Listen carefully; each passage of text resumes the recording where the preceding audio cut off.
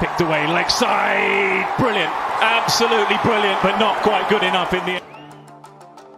KlRahul is an Indian cricketer who represents India national cricket team at international level and Karnataka cricket team in domestic circuit. He also leads Lucknow Super Giants in the Indian Premier League, IPL. Born to a professor and the former director at the National Institute of Technology, Rahul developed a keen interest in cricket from an early age. His parents spotted his desire and arranged for formal training to help him achieve his potential. At 18, he moved to Bangalore to pursue his cricket career.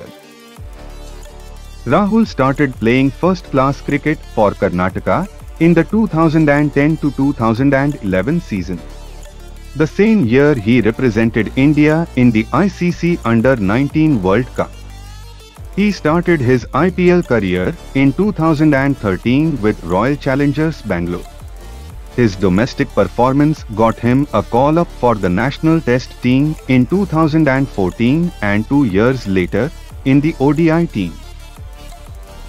KlRahul became the first batsman from Karnataka to score a triple century in the Ranji Trophy. He became the first Indian player to score an ODI century on debut against Zimbabwe in June 2016.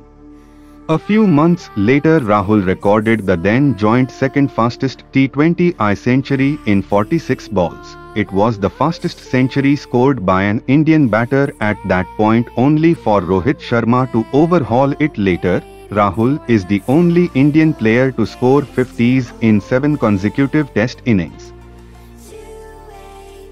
In 2017, Rahul became the fastest batsman to have scored centuries in all the 3 formats in the international cricket. He achieved this feat in just 20 innings. Rahul also holds the record of scoring the fastest ever half-century in IPL. He is also the only batsman to reach 100 with a 6 in all formats. KlRahul was awarded the Cricketer of the Year award in the 6th edition of Wisden India Almanac in 2018.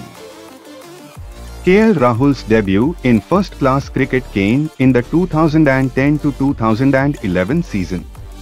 The same year he was selected to represent India in the U19 World Cup.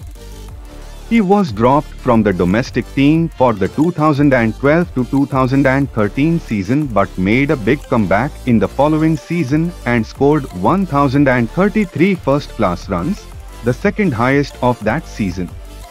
In the 2014 to 2015 Ranji Trophy, he played 9 matches and scored with an average of more than 93. He also became Karnataka's first triple centurion as he scored 337 against Uttar Pradesh.